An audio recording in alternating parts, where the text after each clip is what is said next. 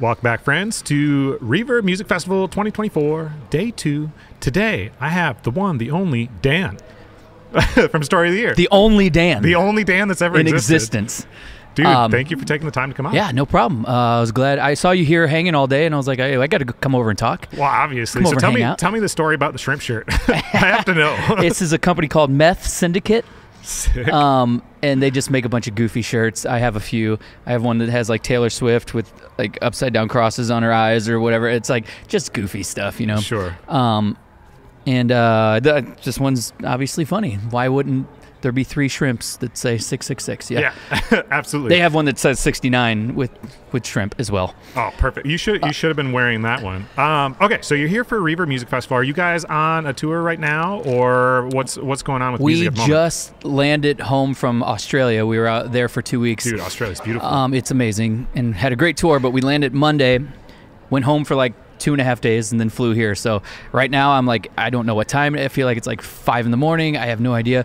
So I'm powering through with a little booze, and yeah, it's been a long couple weeks. But and then right before that, we were out with the Used for like 3 weeks, and cool. yeah, I've been busy. It's been crazy. Yeah, dude, Australia. I went there in November, and I rented a car by myself and just camped up and down the coast for like a week and a half. Nice. Yeah. Yeah, we don't get a lot of time to just hang out, you know? When I went, I actually was on the same flight home with All Time Low. Oh, nice. And so I was talking to them at the airport and saying like, dude, I got to be on vacation. When you guys are traveling, you don't really get to see the country. I mean, a little bit, and we've been there probably 10 or 15 times over the last 20-something years, but so sometimes we'll plan a couple days off and go see stuff, you know, but this time it was kind of just straight work, and but it's all good. But yeah, the flights are hard. Yeah. Other than that, I love it. It's one of my favorite places for sure.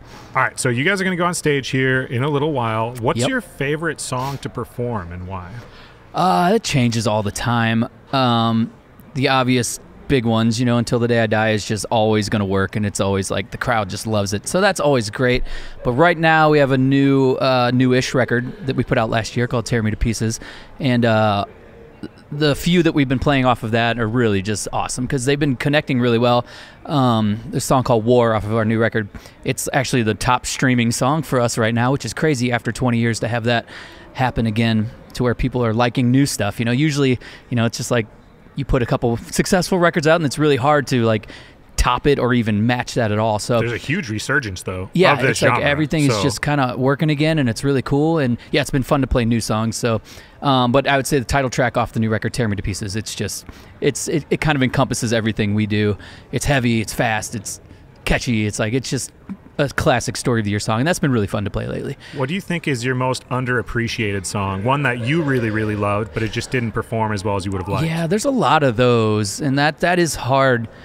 Be like, man, I love this song, and then you play it, and it's just like, huh, everybody just kind of stands there and looks at you. I don't know. There's a bunch of them, but we have a song called We're Not Gonna Make It off of our 3rd record, The Black Swan, and it's collectively as a band, it's like one of our favorite songs, but we never really have played it a lot live, but we've been talking about bringing it back, and I think like not today, but in the near future, we're gonna start getting back into some deep cuts, because we've been doing the 20th anniversary of Page Avenue for the last year and a half, and so we've been playing that entire record, and kind of sick of playing one record all the time, so we're gonna start switching it up again now, and it's gonna be fun to bring back some deep cuts. Yeah, have you guys ever thought about doing, I know a lot of bands have been doing these like acoustic cuts of old records like that to kind of re-release things in a different way? We did that on our 10-year anniversary of Page Avenue. There is like on Spotify and everything, there's a reimagining of Page Avenue, which is, it's not necessarily acoustic. There's a lot of like piano driven stuff. It's just reimagined. Whatever songs, they're all different versions,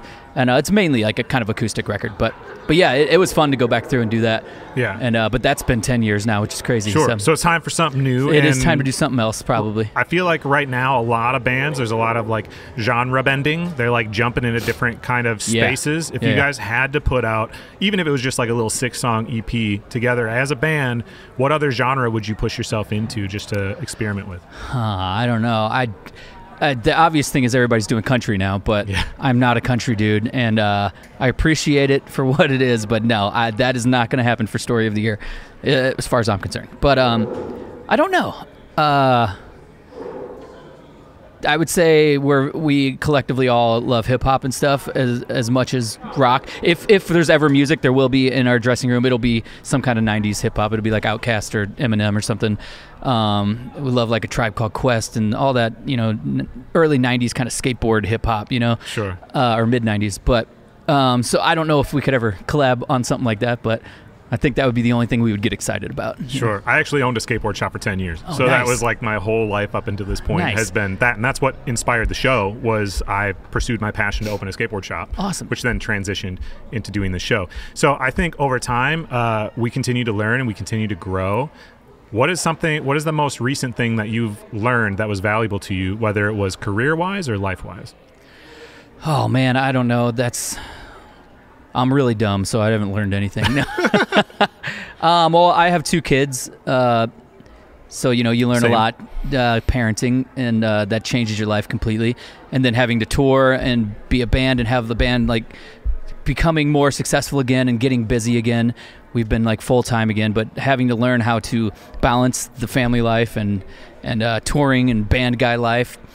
Which is awesome to have both, but it is a lot harder to leave your house for months at a time and leave your kids. So that's the only thing I've really had to focus and learn is how to balance those things, and it's still a process that I'm figuring out. But we've been doing really well. Like we'll only do usually 3 weeks or so at a time. We try not to go definitely no more than a month, and then take a few weeks off, and that usually works balancing it out. But that's crazy. I got a 12 and an 8-year-old, so. Yeah, mine are 11 and 8. Yeah. Yeah, and I honestly think age. like the best way to parent is to lead by example. I don't think the kids really listen to your words that much, but they do watch what you do. Yeah. And being able doing something that you care about and showing them that they can do anything that they want with their lives if Absolutely. they work hard enough, it's worth making the sacrifice sometimes of not being able to be there presently in front of them. Absolutely, yeah.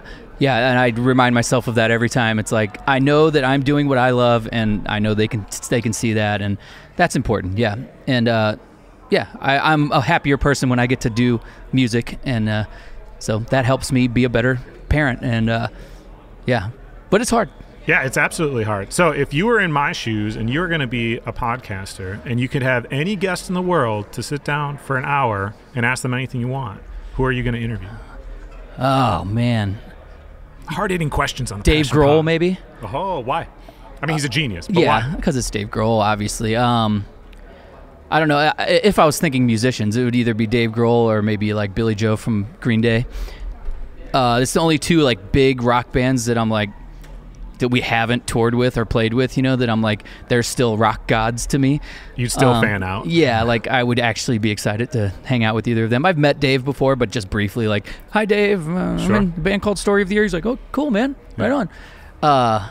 Surprisingly, I've never met anybody in Green Day, but I don't know. But I would be a terrible podcaster because I'm not good at asking questions. I can half answer a question, but Sure. I would just be like, hey dude, your band's cool. How do you do it? Yeah. Well, Does your voice hurt? Do you drink before you play?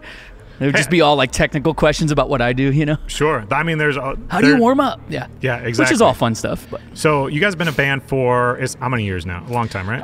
Yeah, our first record came out almost 21 years ago, sorry. And I've been playing with these 4 guys since the mid-'90s. So Sure. But different versions and different band names and different things. But as Story of the Year is around 2000, so 24 years-ish. Okay, so over 24 years, you have all kinds of experiences happen to you that you get really excited about.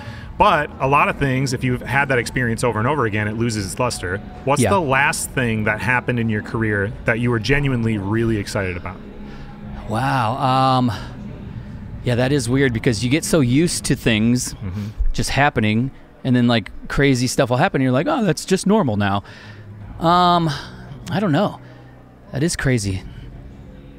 We do so many awesome tours, so many great shows. Today is so cool for us. I mean, that's not my answer, but just being able to play things like this where we've toured with Hawthorne Heights, Anne Boleyn, Yellow Card a million times. Emery. We've known all these guys for 20 years, and we don't get to see each other very often, but when you do, then you fully appreciate oh man, we're still doing this, and this is really cool, and you get to see so many friends. That's usually the most excited I get on a show like this. It's awesome. I haven't seen anybody. Like when we were young, that big festival in Vegas, it's like the ultimate. We did the first year, and it was just insane backstage. It's like this, but like with 50 bands, that and I know 48 of them. It's like just crazy. So I just love seeing friends and getting to still do what we do, and hopefully make a little money in the process. Other than that, everything's kind of just normal now. It's like, playing rock and roll, doing it again. But seeing your other friends, it's hard to have that longevity, still enjoying what they're doing and being able to connect, I'm sure is definitely like super special. Let's leave this. Absolutely. Let's leave this because I know you got to go. I got to go watch Hawthorne Heights. Exactly. Duh.